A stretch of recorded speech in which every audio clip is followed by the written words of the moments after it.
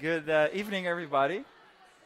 Um, so, one fact you might not know is that it is proven scientifically that Google changes the way your brain works.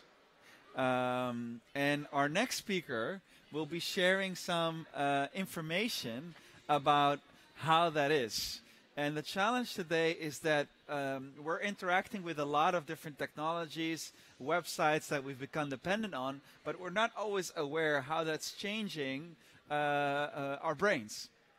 Now, our next speaker has been coding since she was young, and then she moved into writing, anthropology, and today she combines both her tech and her writing skills to research biotechnology, people, data, and consults institutions like the BBC, the UK Ethical Data, to make sure that the interest of people, of the research, is of high integrity. So please welcome Lydia to the stage. Hi. Yeah. So I'm an anthropologist, which a lot of the time people think means that I work with stone tools like this most of the day. But I actually focus more on the interaction between human identity and ethics and bodies and data. And one of the jobs that I've got right now is that I'm a senior researcher in collective intelligence at a charity called Nesta that looks at innovation and new technologies for social good. So a lot of the time it's my job to kind of look at new technologies and think about both the opportunities but also the different kinds of issues and potential ethical concerns that might affect our choices. So today I want to talk about intelligence and particularly about tools and how interacting with tools, especially tools that think back, can bring about shifts in our processes of thinking. The way that we decide and we debate, that we discover things, that we value things, the way that we understand each other and ourselves. So of course, humans have used tools for longer than we have even been human.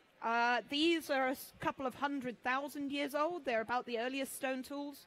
And tools have always meant more than just their practical purpose. They have always represented expanded skills and power. We know that at the same time that people were making the earliest stone tools, they also made giant versions that could never have been practically used, possibly for worship, for some kind of understanding that the tool is more than just an object. And now, of course, the tools that we use all day think back. So my work tends to involve thinking a lot about how these tools think back. So I've been a developer, I've built systems to digitize a 200-year-old business, I've built information architecture for TV companies who are trying to plan their schedules, which is bizarre to think now because I haven't had to schedule a TV slot for years. I've been trying to work with scientists to see how they use different kinds of tools to make decisions and understand their data. And in all of this, I'm continually shocked by how the power of tools to shape our thinking, but also the naivety or the innocence sometimes that we come to those tools. Even people that are incredibly smart, who know how to code, who have sometimes built their own platforms, they don't think about their vulnerability to the bias in systems. They don't think about the menu option that is deliberately not included. They don't think about how Facebook decided what a friendship should look like. They don't think about why when I turn on my phone at the end of a night out and try and see where else there might be to go next, Google decides to put in adverts for the places that I spend the most money rather than the places, say, somewhere nice to sit down in the quiet, or free art shows or other kinds of options. So it feels like this is quite an urgent point to get people to think about. We need to be thinking more about the terrible and wonderful adaptability of our brains, the way that we can change and expand ourselves. So it's quite a big kind of ask, but essentially the question is, when I get my jetpack, what will my jetpack mean? A jetpack is more than a jetpack. It might represent to you freedom, nostalgia. It might be a symbol of power, or maybe if you're an environmentalist, it's a terrible representation of waste. And all of those things, those meanings shift over time. And I want to think not only about how I might value a jetpack, but how future me might value a jetpack. because it's not me that's going to be playing with all these technologies, but one of these kind of versions of me, the one that might have aged or been uploaded into the singularity. And they probably have very different priorities than I do. Their whole idea of how the world works might be different. Future me definitely doesn't look very happy about the world. I don't know why that is. Because we tend to overestimate the kind of short-term impact that new technologies make, but we underestimate the long-term changes, because we forget that when we use tools, those tools recreate us as people. Will artificial intelligence take over the world? No, not in any way that we understand. It is spectacularly unimaginative to think about that this new alien kind of intelligence we're developing is going to wake up on a Thursday morning and decide that it wants to start a land war in Asia. Instead, it's going to happen in a very different way. It's already happening. It's auto-completing our questions, our movements, where we go and what we see. It's changing some of the most important decisions that we might make. About half of the married partners in America met on an online dating site. Like this, their decision was supported by an algorithm. So machines, for decades now, have been already selectively breeding humans, essentially. And we know that using dating sites really changes how our relationships form. On a dating site, people are much more likely to entrench and stick to barriers of class, of religion, of race. Romeo and Juliet would never meet on OkCupid because they would set their filters to exclude the mortal enemies of their families. But technologies don't just change the structure of our most intimate relationships. They also change how we think and the very structure of our brains. Our brains are superb delegators. As soon as humans learned to write, they forgot to store entire epic sagas in their heads. They were able to develop longer and more complex stories, to have conversations across centuries, to extend the reach of artistic and intellectual life. But we don't just extend ourselves with tools, we make trade-offs. So these are the brain scans of London black cab drivers. In case you didn't know, a London taxi driver has to pass one of the most difficult exams in the world. It's called the Knowledge, and it takes 2 years. They drive around on mopeds trying to learn the layout of the entirety of London. They have to learn all of the twisting streets of one of the most tangled up and completely nonsensically designed and oldest cities in the world. And we know that over the course of those 2 years, the hippocampi there, which controls our spatial memory, the front of the hippocampi grows. Whereas the back of the hippocampi, which is, wait, it's the other way around. The one that works on visual memory changes. So at the beginning, at the end of 2 years of studying these maps, they actually perform worse on certain kinds of spatial memory tasks of matching different objects, because their brain has made a trade-off of swelling to learn all of these streets and having a better spatial memory, but not having as good a visual memory. So they've done that. The great thing that I always like is that it really doesn't matter if that is a scan of a taxi driver's brain, because there's a lot of studies that show that you'll think that my talk is more relevant and intelligent because there's a scan of a brain in it. It doesn't matter if it's the right brain, but it is the right brain. And of course, so this is a taxi driver's brain, I promise. But an Uber driver, they make a very different kind of set of judgments. They don't need to learn a map of London, but they do need to juggle a constantly changing price and surging index about where there might be different customers and making lots of decisions that way. And we know as well, as was mentioned in the intro, that using Google, using search, very much changes how we deal with information in our own brains. As soon as we have access to online storage that has a search function, we tend to stop remembering the specifics of information, and instead we remember how to access it. We get much better at that remembering how to access, and we get worse at remembering specifics. And as technologies grow, you learn how little you can get away with. So I knew that that paper existed, but I couldn't remember the title, so that's all that I needed to put in, and there's the paper. And a lot of these changes are more profound. They change the structure of how we think about the world in invisible ways. For instance, a big thing that gets mentioned here a lot is the future. We're talking about the future in a very specific way. We tend to be talking about the future as this unknowable thing that might accelerate or change incredibly fast. But that isn't the way that the future has always been understood. For most of human history, people have thought that they lived not at the end of time, about to fall off, but right in the middle. So medieval Christians all over Europe, they knew that the future involved the return of their God, the judgment and the harrowing of hell. For them, history had been thoroughly spoiled. They could assume that for the next century or so, technology of a cart wouldn't really change, and neither would the social order. So it made sense for me as a wheelwright to lay down wood to cure in time for my grandson, because nothing would change in that time. Our identities wouldn't change. And so they performed this continuation, this stability of time, every year when they put on the mystery plays, which were plays about different Bible studies. Every year, guilds would perform the same story. A father replaces a son, replaced by a grandson. Over time, the culture, the technology, the social system, they're all entangled in a way of thinking about the world that is actually very, very different from how we think about time now. The idea that, say, we want our kids to do better than we have, that's quite a new idea. The model of a future that's racing away, that inspires a kind of fear and an urgency that's very, very useful to advertisers. And they can promise that a new touchscreen toenail clipper and a Bluetooth pillow, they might be able to help you as you're moving out into this unknown, scary future. But it's really terrible for people that want to invest in the long term. The Romans built for millennia, for thousands of years. The Victorians built for centuries. But the buildings that are going up now in Dubai, they have a life expectancy of a couple of decades. Those towers are not expected to live more than 15 years.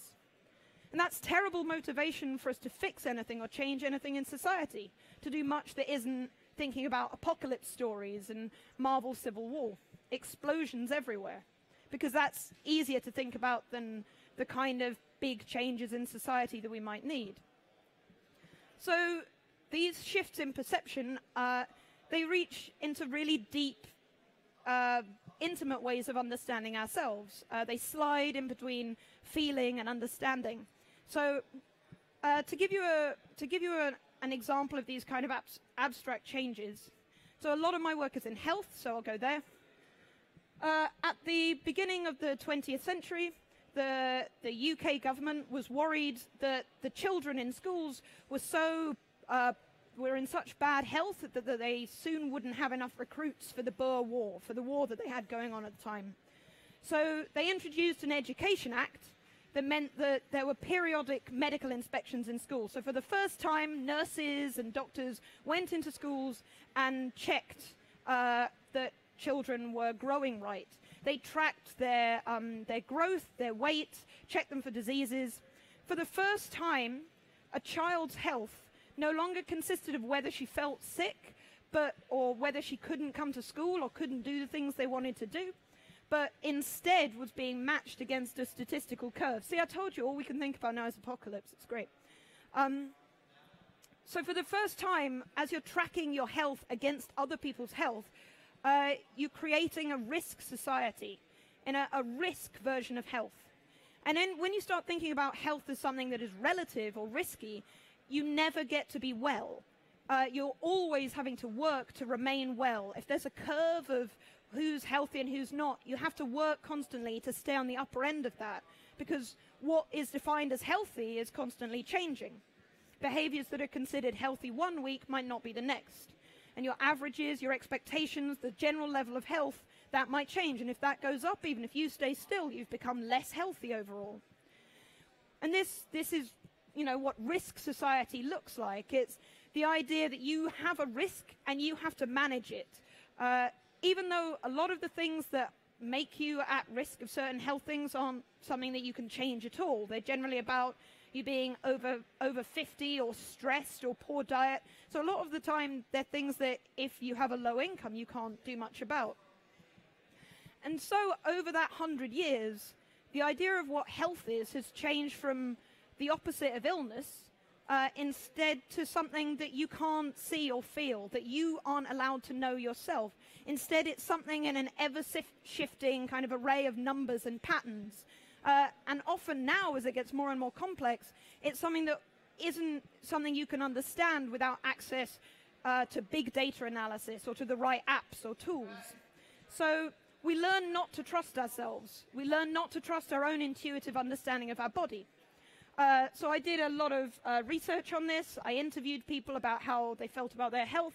And as you can see, like a lot of these, they're programmers mostly, and a lot of them said that they felt more comfortable with the hard certainty of numbers than anything to do with their understanding of their own body, which I find super interesting, and as well makes you think about all of the aspects of health that are very much more difficult to measure, the ideas of how healthy your relationships are, how happy you are, these kind of things.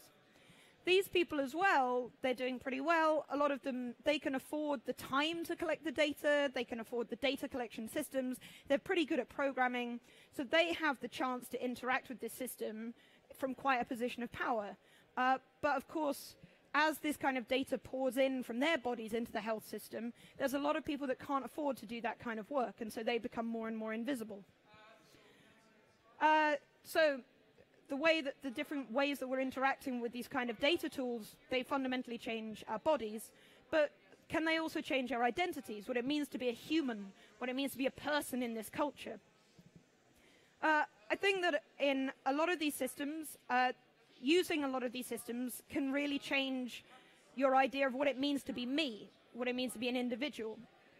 So in the West, generally starting from the Enlightenment, we have a very individualistic view of identity.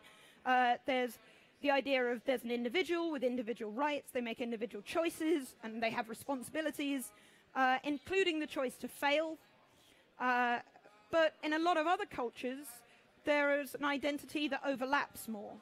So you might be one of a family, and that is more important than your individual identity, your individual choices.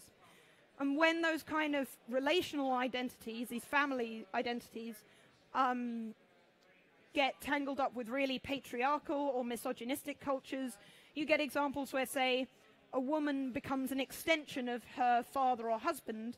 Her chastity, her virginity is the same thing as her father's strength and his correctness in society.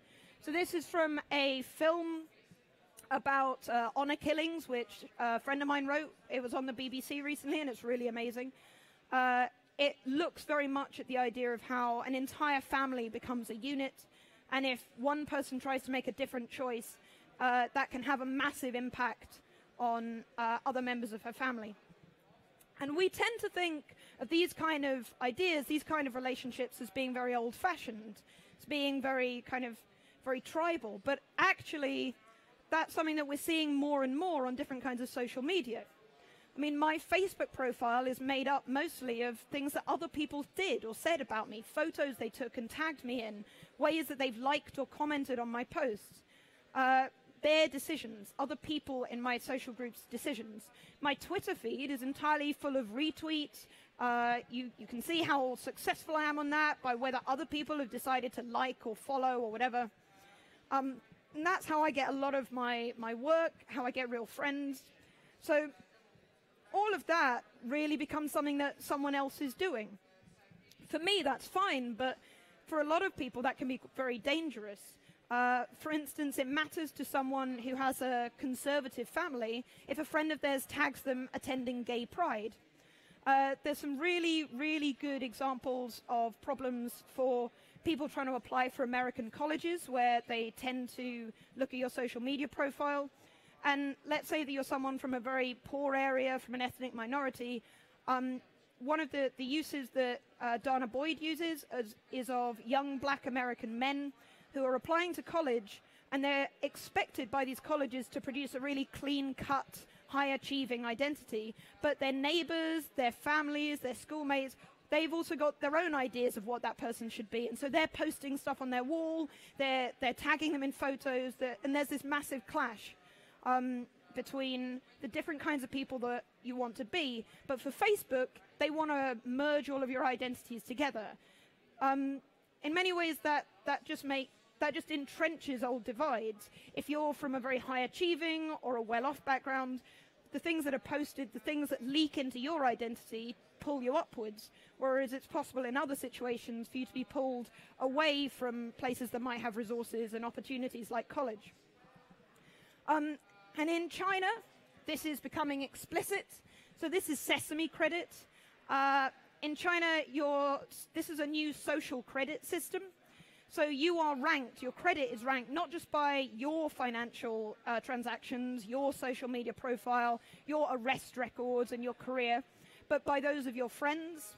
So the people that they know, the things that they do, the stuff that they say, which means that now in China, cutting off that cousin that sometimes posts to Weibo about government corruption, if you cut them off, then it's going to be much easier for you to rent a car or get a visa to Singapore, which are the things that social credit gets you right now. So you can see on those kind of platforms that our identities, the idea of what we are, becomes more and more leaky. We become increasingly responsible for other people's opportunities and ways of being in the world. It makes it much harder to be separate, to maintain different faces in different places. And these systems that we use to connect with each other, to manage our health data, they're growing more and more complex and intelligent. They support us in connecting in more and more complicated ways. We know that Facebook needs to be smart to make interactions between 1 billion people meaningful, but we don't think day to day about how they're changing what we're seeing, why certain posts are at the tops. So these support tools, they're great, but they need to be investigated and critiqued. We need to educate people more about the different kinds of things that they're slipping in. Because humans are so brilliantly adaptable that they're also very vulnerable. In any relationship where one person or one thing is really rigid and the other is really flexible, it's the flexible one that tends to make the compromises. And humans are inherently vastly more flexible and able to make wonderful compromises and workarounds than machines are. So we're the ones that tend to be making the changes. And it's not the people that had the power to design the systems that are doing that. It's the people that might be that are using them. And the people that are designing these systems are really not very shy about their ambitions to change us, to capitalize on that adaptability.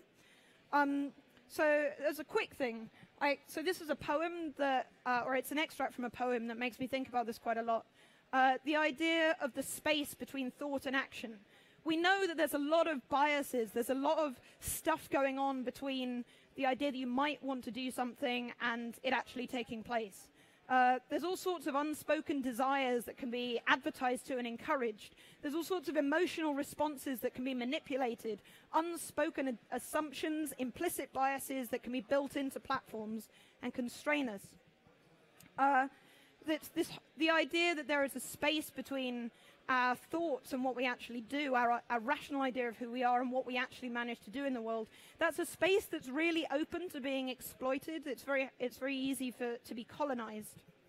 And there's this work has gone on in the recent work on the latest EU data protection directive, where there's been a real legal challenge about the fact that if you're things like predictive policing, things like predictive selling, they undermine our integrity as an individual, because if I might risk, the idea that there's a very high chance that I'm going to commit a crime, you act as if I've already done it. The idea is that that's very wrong. Intention is not action. I might be very likely to do something, but if you act to stop me, then you're undermining my choice to act, maybe in a way you don't want me to, and to accept the consequences. And that's very important for the rule of law. So Amazon recently patented the idea of posting goods to people before they've actually clicked buy. It tends to be like they'll post it to the depot nearest to you. So just the percentage likelihood that you might click on something if it's high enough, they already begin to ship it to you so that it's nearer to you in preparation for you buying it, which kind of means that they're trying to predict my internal desires before I have the chance to articulate them, to make them real, to demonstrate my intentionality, which I kind of need to be a real individual adult person. And what they really want is to not only be able to predict my desires, but also to encourage the ones that suit them. Maybe I have a desire to save money, but they definitely don't want me to think about that. So, yeah, most people know that Facebook said the first one of these, the idea that people have gotten really comfortable with sharing this information, but I always get more fascinated with the second bit, where he quite explicitly says, he quite explicitly says that this was deliberate. We decided that this would be the norm, and we just went for it. This is designed into the system. He wants you to think about privacy in a different way, so he's designed the system that way. It's a new norm, a new way of thinking that really suits Facebook, because Facebook wants to collapse all of your different identities, all of the different private ways of being, where you might be different with your grandmother, than your colleagues, than with your workmates, with your friends. To them, it's best if they can collapse all of these so that they can sell to all of the different bits of you to be really effective there. Eric Schmidt, similarly, he wants a world where Google is entirely entangled with your consciousness. It doesn't necessarily need some kind of singularitarian shift to get all of this. This is just about controlling the platforms on which you do all of your everyday activities. They want to know what you're thinking about. They want to make sure that they know where you're going, and they can mean that you never get lost, you never get lonely, you're never bored. But maybe it's good for us to sometimes be lonely or lost or bored. I at least want to have the choice. And the fact is that, like Google says, you're never out of ideas. You're never out of ideas that suit them. So this came up when I was trying to write on this topic. Google has a very strong idea of what they want you to think. And they want you to think not about dystopias or the possibility that anything could go wrong, but a beautiful, happy utopia. I assure you this is 100% real. I could have photoshopped it, but wouldn't I have made it a higher resolution if I had? So, like, what can we do in this sort of situation? What kind of choices do we have? I think that most of the tools that we're using, they're amazing. They're great opportunities. I just want people to be more thoughtful, more cautious, more smart about the decisions that they're making. Because you can decide not to accept auto-completed sentences, auto-completed jokes. We can try and accept the fact that we have wonderful plural identities that don't always fit together, consolidated under single names to be more convenient to be sold to. Even if, when they're trying to predict our desires, they, no, where is it? No. Okay, that's a screenshot of Amazon trying to sell me anthropology wine, which of course isn't a real thing, but they know that what I buy is alcohol and books about anthropology, so they desperately tried to work out if that could be a real thing and they could sell it to me, so they constructed a big data advert. But it's not there because PowerPoint doesn't like it. But anyway, a lot of these tools are useful. We just have to think about them. In my recent work at Nesta, we've been attacking this problem from a lot of angles. We're working with the UK government to develop all sorts of data ethics frameworks, different tools to work with the public so that they get educated about these issues and can be smarter about the kind of choices they make. We brought together legal philosophers and civil servants and computer scientists and regulators all to think about this more, to build tools that help us understand it. And as well, we've tried to create some art. We've had a series of stories developed with sci-fi authors and with academics working together to try and think about new ways that we could think, like quite literally what are new ways of thinking that we haven't thought of yet. It gets quite complicated. And we've got a series of writing there, so just head to nesta.org.uk if you want to see that. Because the fact is, if we leave things up to the bots, so this is a book about surviving bankruptcy, and those are real prices on offer by Amazon, because there are two bots that are trying to sell you something at 1 penny more than the next person. If they can see that that thing has free shipping, then they'll offer it to you with a better rating and buy it from them and sell it to you for a profit of 1 penny. But when two of those bots interact, they end up trying to sell you a book on bankruptcy for several $1 million. Because there's just a lot of these systems, they're very, very good at what they do, but they've got some biases built in. Yeah, a recurring theme in the kind of work that I do is that we need to be thinking more boldly and creatively about the ways that we might work together to not accept just the different patterns of thinking that are handed down to us by the most powerful social media organizations. So I like this as well. This is Ursula Le Guin. She's one of my favorite sci-fi authors. And she called for us to create more bold art, to think about other ways of thinking. She talks about capitalism and its power being inescapable, but I think this extends to all sorts of ways of thinking. Are there better ways that we might be interacting and thinking about friendship and connection, social connections, than LinkedIn? I think we can do better than LinkedIn. So yeah, they're calling for art. We're creating some stuff at Nesta, some practical tools as well as some art. I'd be really interested in hearing about what you guys are doing. I've seen a lot of amazing stuff here that has been about different ways of tackling problems, and I look forward to talking to you about how we can imagine better worlds. That's me. Nice. I have a question for you. Yeah. I want you to make it really, really, really pessimistic. Really pessimistic. So what you've sketched is that maybe they know they make you buy things, but could you sketch us a very black doomsday scenario of what is the extreme we can take it? Because I'm still like, okay, yeah, it's cool if Amazon sends it to my to my house. See, that's okay. But give me what could happen in the worst case. In America, they don't have as many protections as we have in the EU, so predictive policing is already taking off.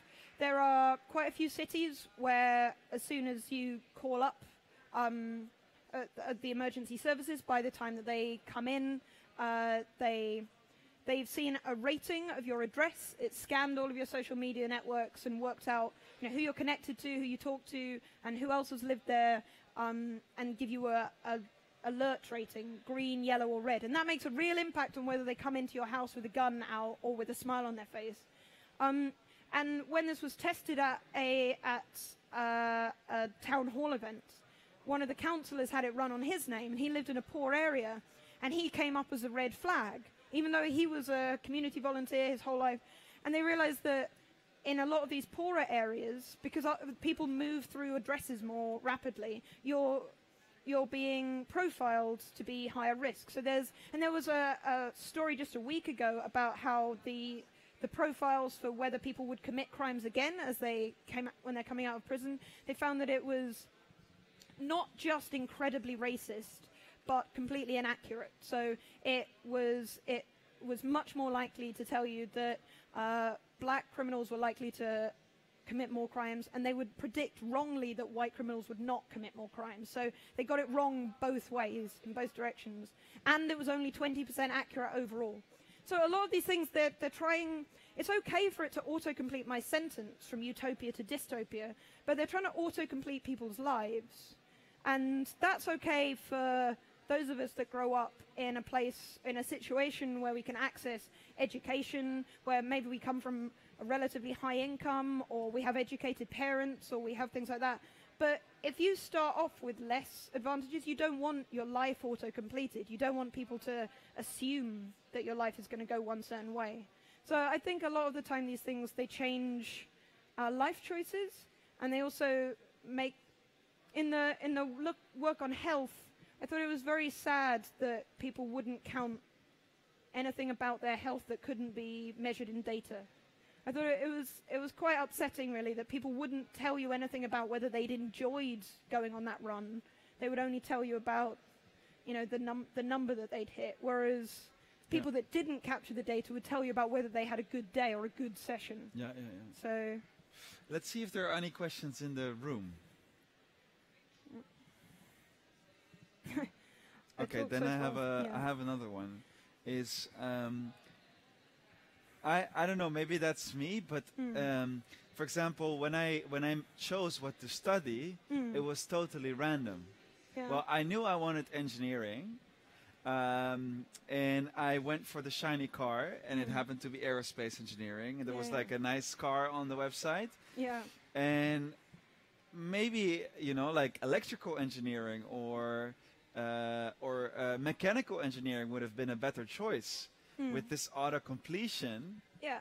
Well, see, there's always going to be a degree of randomness. I think, like, when I was picking universities, I went for the one where it was sunny that day. I still think, like, I'm glad of the one that I chose, but I went to 3 or 4, and it's England, so most of the time it's raining. But the one where it was sunny and beautiful, that's the one that I picked. So maybe you're advocating for randomness. Well, randomness is, like, I like the randomness enhances our lives a bit. Like, you don't know if things could have gone one way or the other. What I don't like is when the odds are being shifted in favor of people that already have a lot of power, because that means that we can't see new systems or new ways of thinking emerging. You know, it shifts us to thinking that maybe Facebook and Google are the only way to go, maybe, whereas a new network, a new sort of way of organizing ourselves. Yeah.